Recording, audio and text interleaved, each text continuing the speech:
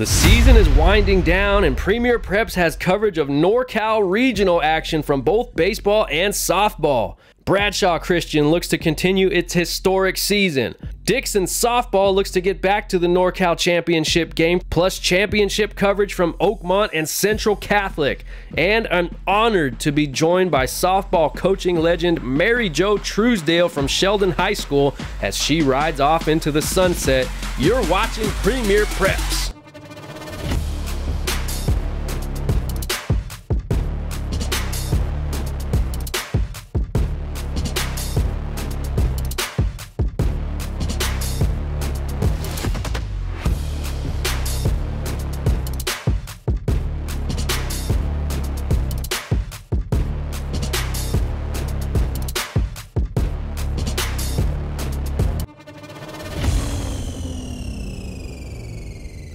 Welcome to another episode of Premier Preps. I am your host, Nick Pecoraro. Thank you, as always, for tuning in. It's our penultimate show of the season, and we've got some more great highlights on the menu, plus NorCal bracket updates from both baseball and softball.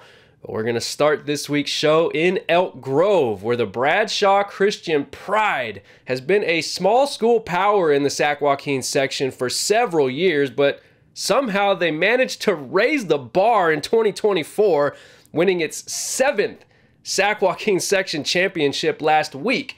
The Pride drew a 2 seed in the NorCal bracket, where they would host the Branson Bulls out of the North Coast section. Their champion in their section, looking to shake things up in the regional round. Bradshaw Christian looking for win number 30 in the NorCal opener on Tuesday. Fresh off of its 7th Sac Joaquin section title last week, Bradshaw Christian looking for win number 30 and a trip to the NorCal semis against North Coast section champ Branson.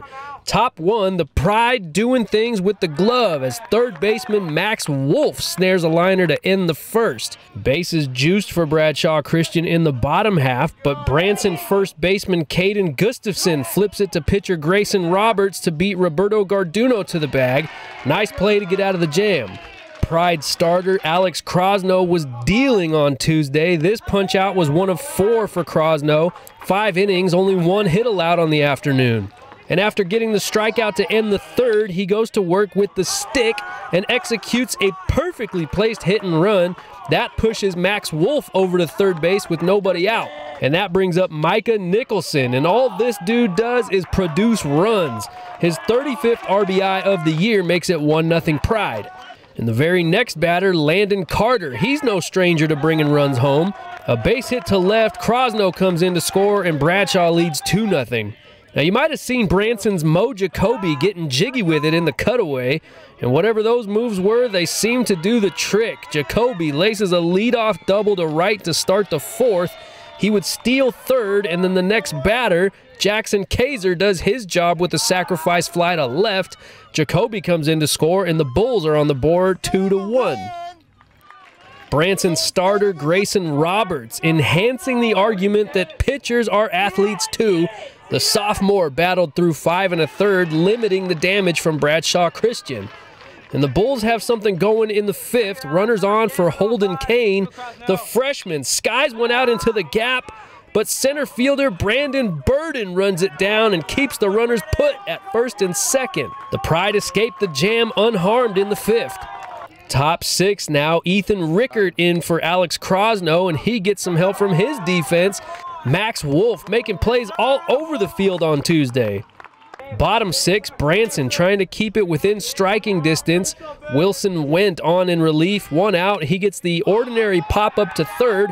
But wait, Tom Lardner catches the Bradshaw runner snoozing and doubles him off at first, and the Bulls still have a shot. Just a 1-run game in the 7th, tying run in scoring position. But Ethan Rickert says good night now. It's win number 30 on the season for Bradshaw Christian, and the Pride advances to the NorCal semis. We just put the ball in play and just have amazing defense. Always have good pitching, always throwing strikes. We just make the plays. Keep that good defense, putting the ball in play, hustling, just having good days out there.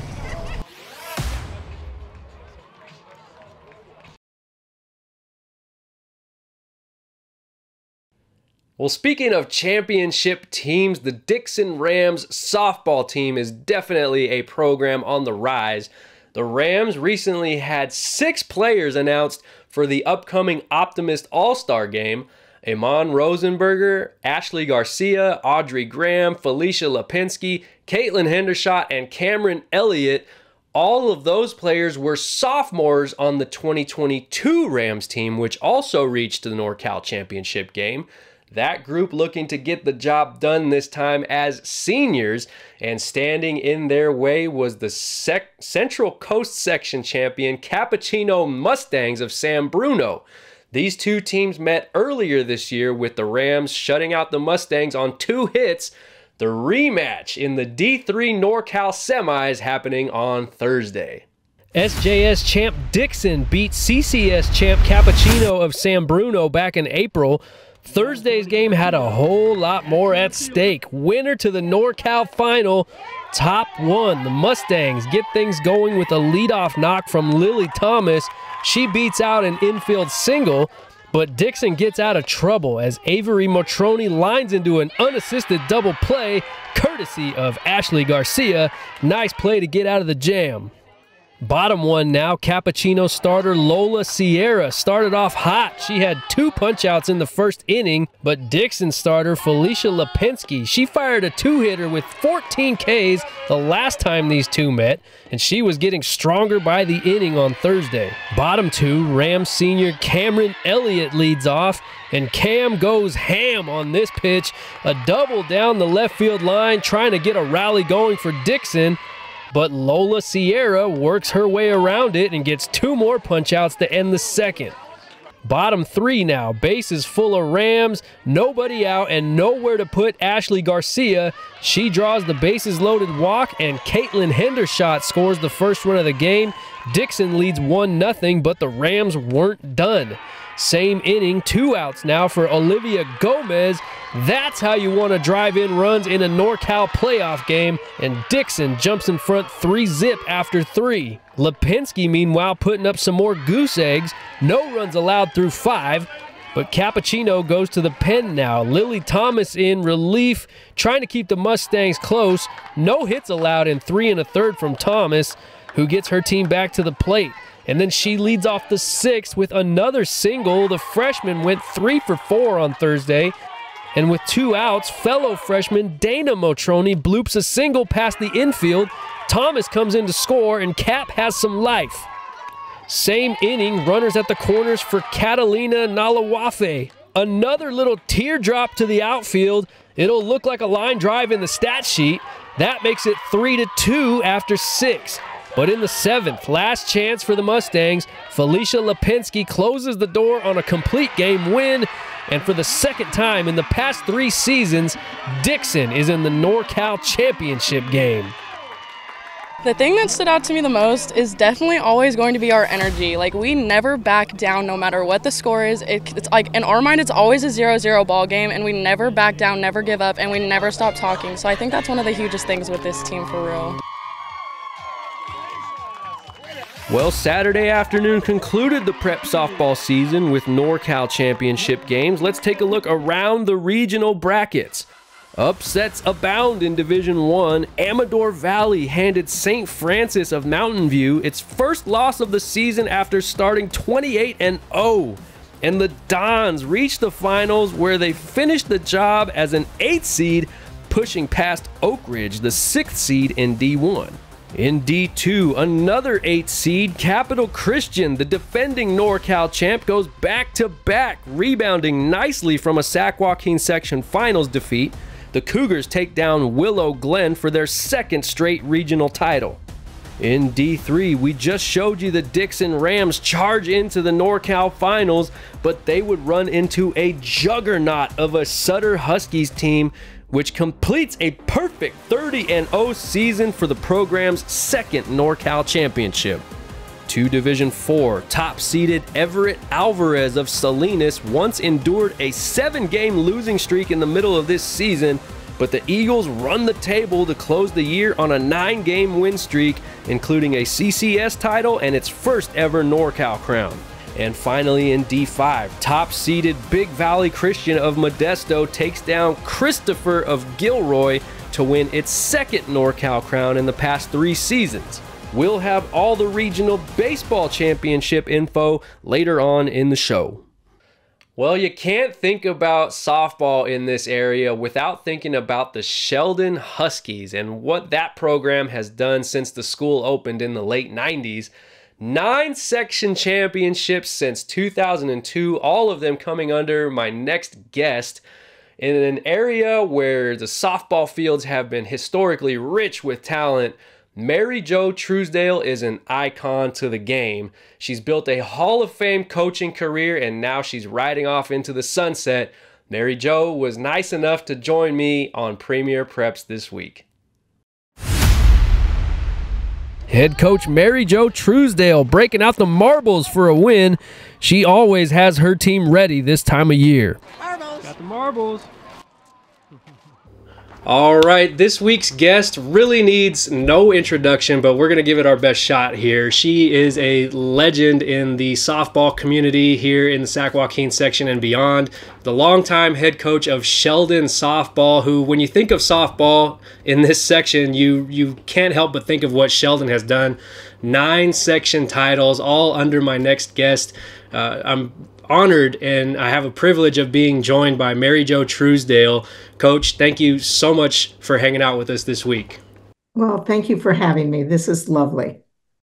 Well, let's get right into it. You posted something on Facebook this last week saying that you're heading off into the sunset. You know, you're retiring from coaching, which I think I may speak for quite a few people when we say we have some mixed emotions about that. You know, obviously it's very well deserved, and we're very happy for you to be able to retire and get to enjoy that life now. And we're also sad that we're not going to be able to see you in the dugout when we cover Sheldon games anymore. So congratulations on that. And, you know, was this something that you had planned? Was it something in the works, or something that was kind of like, you know, when the time is right, you'll know? I think pretty much it was when the time is right, I was going to know. You know, I thought a little bit about it for the past few years, and it was a difficult decision to make. And I thought about it during the season, and I said, no, I really don't want to think about it because the focus has to be on the team. And I always decide at the end of every season if it's a good thing for me to do to continue.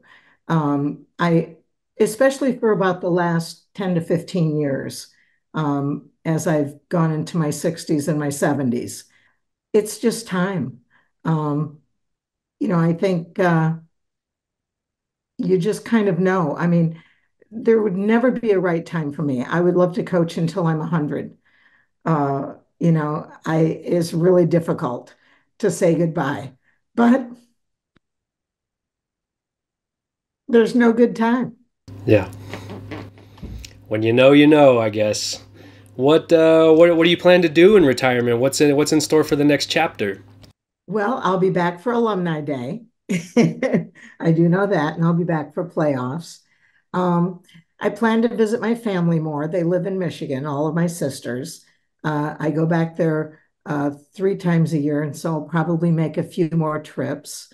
I'll play a little bit more golf. I work out at my club, so I'll do a little bit more of that. I'll get to the beach more often. I love Carlsbad. That's one of my favorite places to go. So I'll do that.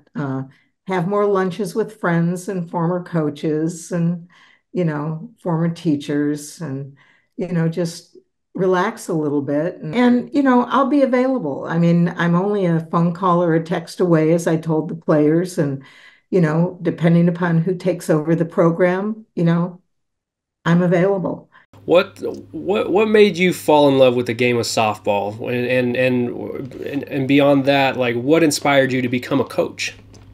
Well, when I was young, in elementary school, we had a PE teacher named Mrs. Otten, and she was a single mom raising 2 daughters. She put together the original travel ball softball team for us in the summer, and would drive us around in my dad's station wagon around southeastern Michigan. when we were about middle school and high school age. And we would play against other towns that had teams like ours.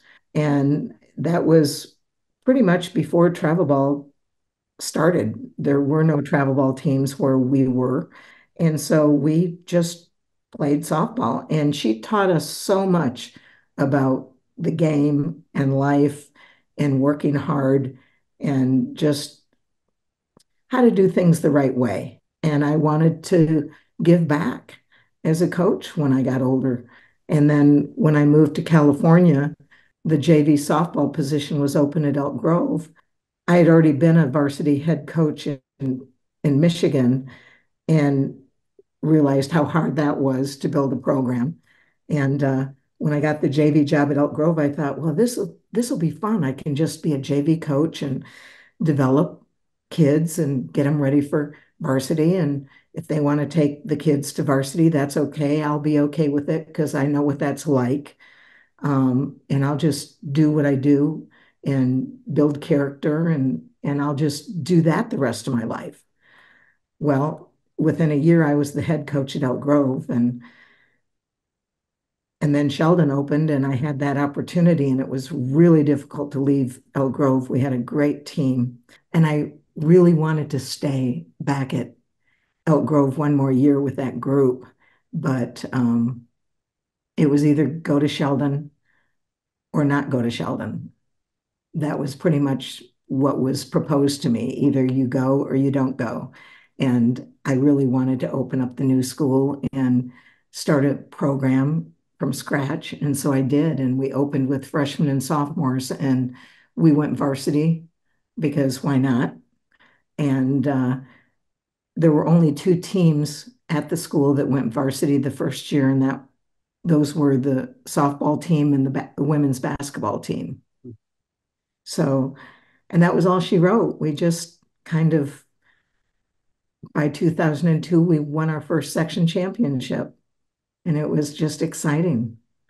What's something that you have had to adapt through your coaching style throughout the years, and what is one thing that you have consistently preached from day one? Well, from day one, you've got to take care of the little things, whether it's tying your shoe, whether it's packing your bag the night before, whether it's, taking care of your homework. That might not seem like a little thing, but it is. You've got to take care of all of the little things or the big things like league championships, winning the important games. Not that everybody says every game is the same, but we all know it's not true.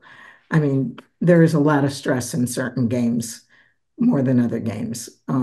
You've coached long enough, you know that you want to approach the game with the same mentality, but I mean, there's buildup, just those things, following through. That's the biggest thing that I've preached, I think. And then how about something that you've had to adapt to? Anything that you kind of had to, change up a little bit throughout the years? I think early on, I didn't listen as well as I could have. It was always, I was the structure. And I think structure is really important. But the one thing that I've done better as I've gotten older, and I preach this to anybody I mentor, and that is to listen, really listen carefully, because you can learn a lot from these young women. Every player is so different. And you can't approach every player the same. I mean, that's just not doable. And in the old days, you pretty much did approach every player the same. It was my way or the highway. And the only thing constant about life is change. And that's the one thing that I preach to them.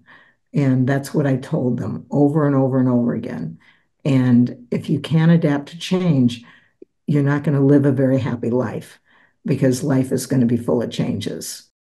Well, you've certainly come up with a few traditions that I've noticed at Sheldon. One is handing out marbles at the end of the game. I got one this year for what I how I deserved it, I don't know, but I have it. I keep it in my camera bag and I take it wherever I go, whenever I cover a game. It's always special to me, so thank you for that. What started that tradition? Can you tell me a little bit more about that? Well, it started at Elk Grove High School. I needed to come up with something tangible to give to the players after we won a game. And so the thought just came to my mind that we're going to play for all the marbles.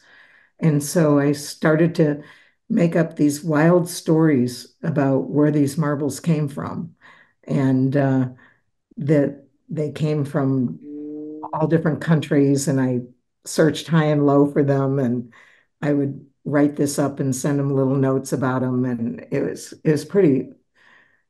It took a lot of time back in the day, but I would write them during my prep period and send them with a TA out to them, and it was pretty fun. One year before playoffs, I was sitting there, and another player was in my room, and I was getting organized for playoffs, and I dropped my marbles, and I said, "Oh, damn, I lost my marbles." She just started laughing.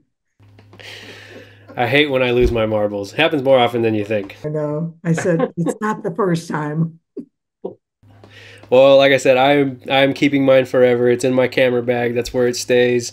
And I love the attention to detail that you put in there. It's just like you said. That's one of the things that you've preached from day one is pay attention to the little things, and that attention that you gave them, just putting these little stories and notes with each of their marbles and everything. That's I don't think it gets any more detailed than that. That just is it's a reflection of how you carry your coaching style for sure. Thank you. Well, if there were one piece of advice that you could give to a young coach who is trying to build a long-lasting program, what would that be?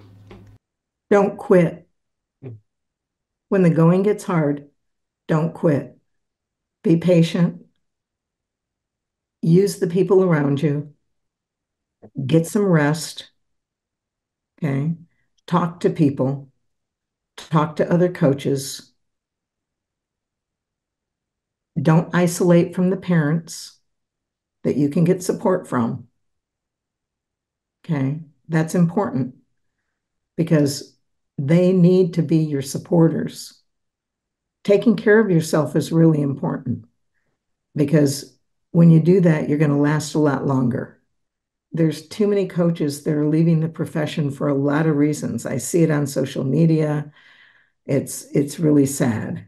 And I understand the difficulty that's out there, but just don't quit.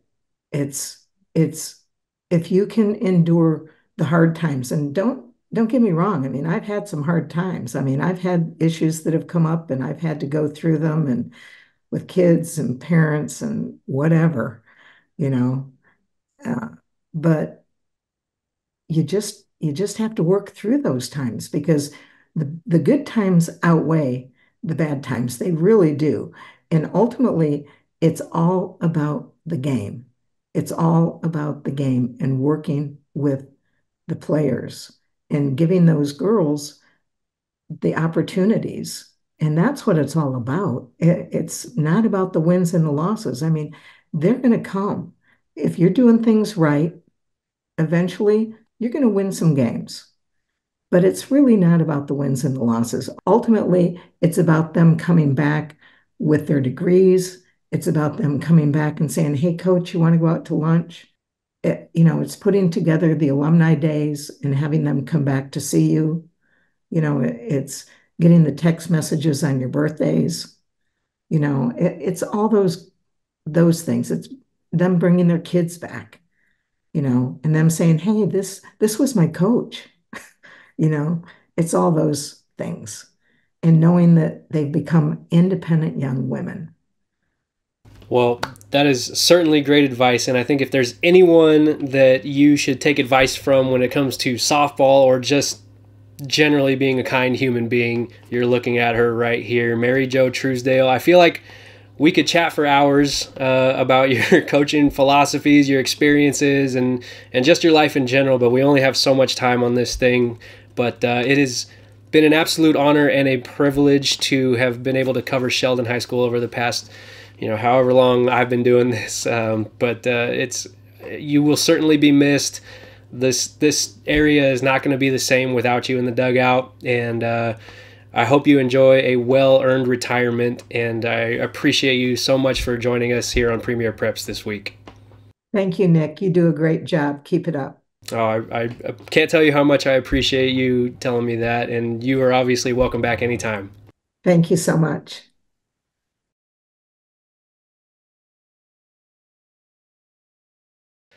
I cannot thank Mary Jo Truesdale enough for taking some time and joining us this week. I do indeed still carry my marble around in my camera bag wherever I go. So Mary Jo, thank you for joining us. Thank you for including me on such a wonderful tradition. Enjoy retirement, and just know that you will be missed. Well, now we're going to get to the teams who were playing for all the marbles in the Baseball NorCal Championships. In total, throughout baseball and softball, a whopping 10 Sac Joaquin section teams still remain to compete for a NorCal title, but we decided to check out the rubber match between Oakmont and Central Catholic. The Raiders beat the Vikings in last year's NorCal final, but the Vikings got some payback in this year's Sac Joaquin section championship game. The stakes just keep getting higher between these two in what has become a fantastic trilogy, Oakmont and Central Catholic playing for all the marbles on Saturday. It's the rubber match of 3 championship baseball games between Oakmont and Central Catholic. This time it's for the NorCal title. Ding, ding, ding. Let's go. Top 1, the Raiders threaten early, loading the bases with 2 outs, but Oakmont starter Brady Fern brushes a little dirt off his shoulder and gets the pop-up to get out of the jam unscathed. Bottom 1, Central Catholic starter Wesley Payne giving an early shout-out to his right fielder, Adrian Garcia. Agar showing off the leather and keeping the Vikings off the bases in the first. And then after a 1-2-3 inning on the mound, Wesley Payne, I came to bring the pain, hardcore from the brain. A 1-out double sparks a rally for the Raiders. And 2 batters later, runners on second and third for Tyler Paul Wentworth. And TP is productive even when he's not getting hits. An RBI groundout gives CC a 1-0 lead. And the next batter, Caden McHenry, the sophomore who's got next at Central Catholic, ropes a liner into center. Joe Salacup scores and the Raiders lead 2-0. But the Vikings respond immediately in the bottom of the second. Runners at second and third for KC Tibbetts. His coaches call him Big Game KC for the way he's played in this postseason, living up to his nickname right here with a 2-run double. We're all tied up at 2, and the very next batter, Brady Fern, helps his own cause, trading places with Tibbetts for an RBI double, and Oakmont leads 3-2, but the Vikes weren't finished in the second. Trevor Wilson up with 2 outs. He legs out an infield single. The ball squirts away. Fern comes in to score. Oakmont goes for 4 in the second and leads 4-2. Bottom 3 now, 2 on for Cooper Kunis, the leadoff hitter for the Vikes. He goes back up the middle to score Gabe Carrillo and Wyatt Penman. That makes it 7-2. And then Trevor Wilson once again with another 2-out RBI, another 4 spot for the Vikes, who now lead 8-2 after 3. Top 4, TP Wentworth, the Clemson-bound star for Central Catholic, trying to get a rally going for the Raiders. And Fresno State-bound Adrian Garcia follows through a couple batters later to bring Wentworth home, and it's 8-3. But just like a cheat sheet in an open note test, Oakmont had all the answers on Saturday.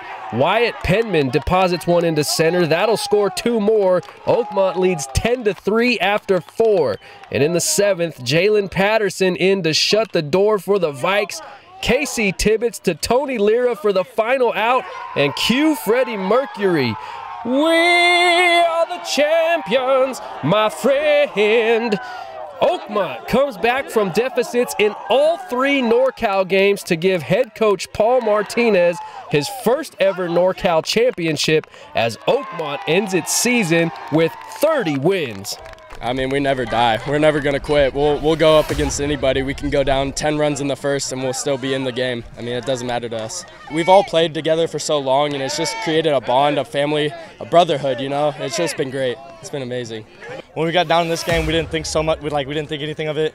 But like we'll come back. We all stay with each other, you know, we all come together, and it's just a brotherhood, and that's what's made us a good team. Hey, if you're still playing baseball this time of year, you've had a pretty freaking good season. Let's take a look at all those crowned NorCal champions this past weekend. In Division 1, the Granada Matadors seemed like a team of destiny all season long. They topple St. Mary's, who put together an amazing postseason run for the program's first regional crown. In D2, a rematch of the North Coast section title game, Cardinal Newman once again gets the best of Redwood. This time, it's for the program's first NorCal championship. We just showed you the D3 final. Oakmont wins the rubber match of postseason classics with Central Catholic to give the Vikings their first ever regional crown. We showed you Bradshaw Christian earlier in the show in the D4 opener. Well, in the final, the bar has officially been raised at Bradshaw Christian, which finishes with a school record 32 wins as the Pride knocks off top-seeded Piedmont and claims its second NorCal banner in the past 3 seasons. And finally, in D5, Woodland Christian won its first ever state title in football earlier this year, and now the Cardinals claim their first ever regional championship in baseball. What a year it's been for the Cardinals athletic department. Congratulations to all NorCal champions. Well, I just want to thank Mary Jo Truesdale once more for being a special guest on the show this week. And of course, I want to thank you for always spending some time with us each week and subscribing and following along. I appreciate your support. That is going to do it for the official high school season, but don't trip, Potato Chip. We got you covered for one more show next week. We're going to check out some Optimist All-Star games, which will feature the top talent from throughout the Sac Joaquin section. Plus, we'll have all the plays of the year that we caught on Premier Preps this season. And I might have a special announcement with regards to that, so make sure you subscribe and tune in and follow along on social media so you can get all the updates and info needed for Premier Preps. That's it for this week. I'm Nick Pecoraro, and you are watching Premier Preps. Thank you so much. We'll see you next week.